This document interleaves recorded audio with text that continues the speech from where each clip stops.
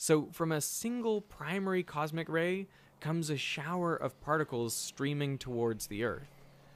It is one of these particles that investigators suspect struck a transistor in a computer in Belgium, flipping the 13th bit from a 0 to a 1 and giving Maria Vindevogel 4,096 Wait, that's pretty crazy. votes.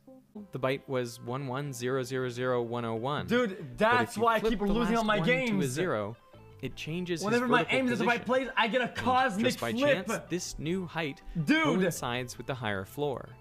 Dude! Cook 12 wrote a script to manually flip the bit at the right moment and was able to achieve the same upwarp.